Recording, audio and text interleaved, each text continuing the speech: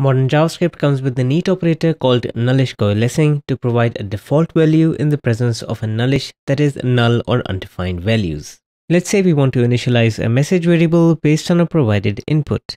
People often incorrectly use the Boolean OR operator for this purpose, but it has an issue where it does more than what you expect. It does work fine if the value is null or undefined, so here you can see that if null or undefined is used, it fallbacks to the default value, and for other strings it seems to work fine. For example, here it uses the provided input instead of the fallback default value. But the issue is that in addition to null and undefined, the OR operator actually works on the concept of falsy values, so an empty string will also fall back to the default value.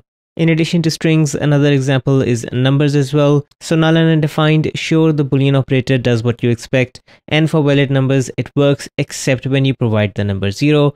So the OR operator is not the same as a nullish check, it is more like a falsy check. If you wanted to only include nullish values null and undefined, traditionally we would need to do an explicit nullish check combined with the ternary operator.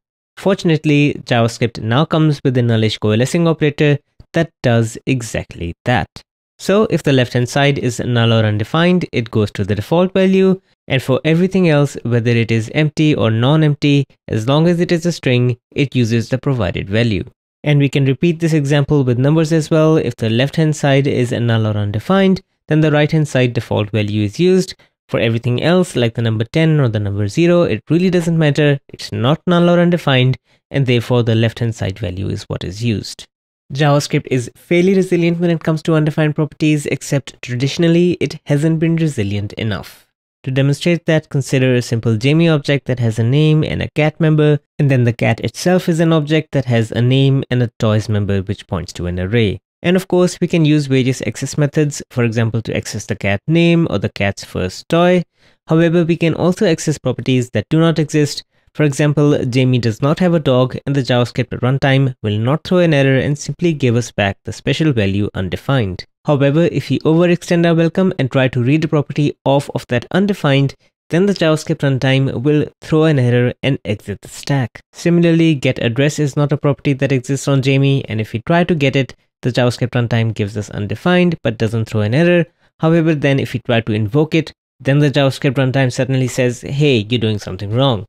And the same for cat.hobbies as well. The cat has no hobbies, JavaScript runtime is fine, it gives us undefined, but if we try to access like its first hobby, then again the JavaScript runtime will throw an error and exit the program. Modern JavaScript comes with the optional chaining operator that allows you to safely use nullish values without JavaScript throwing an error. Consider the simple data structure for people. We have John with a name and an address, and then we have Jane that only has a name and has not provided us with her address. We have the simple log person function that takes a person object and is designed to log the person name and the person country based on their address. Now, of course, this function is going to work perfectly fine when we pass in John. We see the name John and the country France. However, if we log Jane, the JavaScript runtime is going to throw an error because Jane does not have an address, and therefore we are trying to look up country from an undefined address. Now, of course, we can handle nullish, null or undefined values explicitly by first checking, hey, does the person have an address? If they don't, then just return undefined.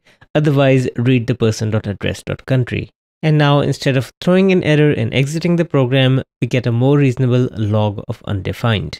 Fortunately, with modern JavaScript, we don't need to write ternaries like this anymore because we can actually use the optional chaining operator, where instead of simple dot, we use question mark dot. And in terms of behavior, it is exactly the same. If person.address is going to be null or undefined, then we're going to get undefined. Otherwise, we are going to get address.country. We could see the value of this operator even right now, but it becomes even more significant when we have optional of optional of optional.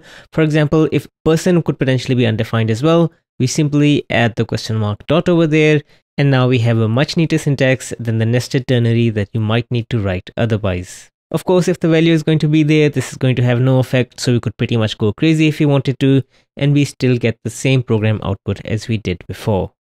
The JavaScript optional chaining operator actually supports 3 syntax forms, so in addition to property access, it supports index access and function invocation.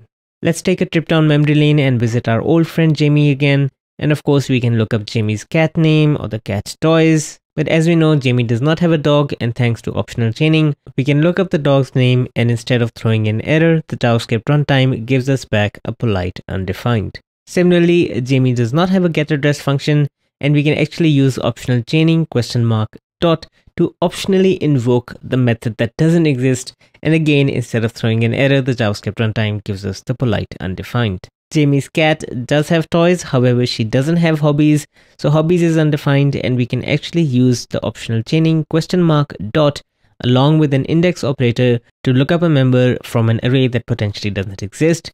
And of course, all of this works as you would expect without any error, as we can see in the demo console. I hope you enjoyed this tutorial. As always, thank you for joining me, and I will see you in the next one.